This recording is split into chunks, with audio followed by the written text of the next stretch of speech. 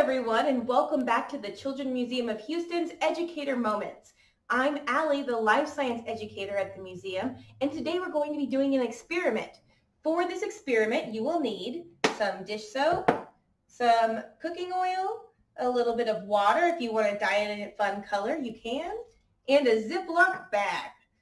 While you go get those supplies, I wanted to take a moment to recognize our sponsor today. It's Texas Children's Hospital. They actually sponsor our Power Science Lab exhibit in the museum, where we get to do experiments with chemistry and biology, which is what we get to do today. So, today we're actually going to be talking about 3 different liquids: water, oil, and soap. So water is made up of a molecule H2O that looks like this. Now, H2O is a polar molecule, meaning that it has a positive pole and a negative pole, similar to magnets, which is why water molecules have cohesion and hold tightly together. Now, our vegetable oil is a much bigger molecule than our water. It has a really large head and some fatty acid tails that are actually hydrophobic, meaning water-fearing, and they repel water away from them. This molecule is nonpolar, meaning that it doesn't have any negative or positive poles. So because of its size and properties, oil is less dense than water, and therefore it doesn't mix and it will float on top of it. So let's go ahead and see that by taking our Ziploc bag and opening it up.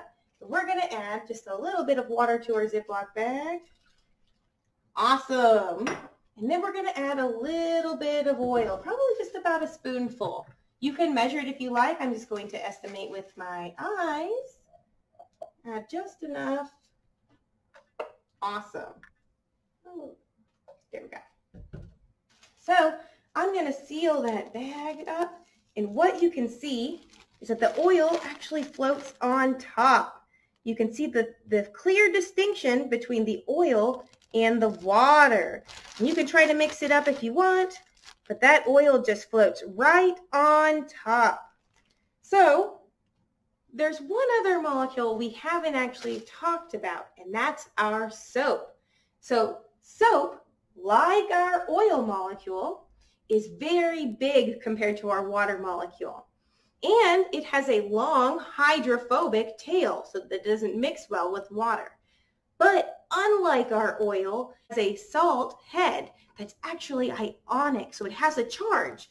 Just like our water molecule is polar, this is polar as well. And so what's going to happen is, let's see what happens when we add our soap to our bag.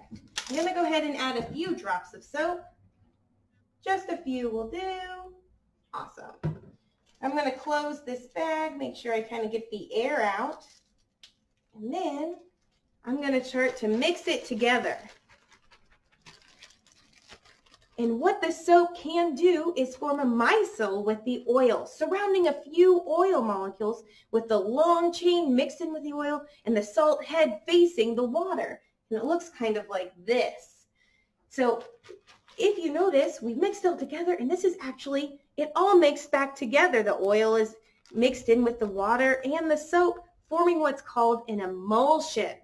See? So soap acts like the middleman that helps bring the oil and water, who don't normally mix, together. I hope you had fun doing this experiment with me. Post a picture of your emulsion bag in the comments below. I can't wait to see them. Thanks. Bye.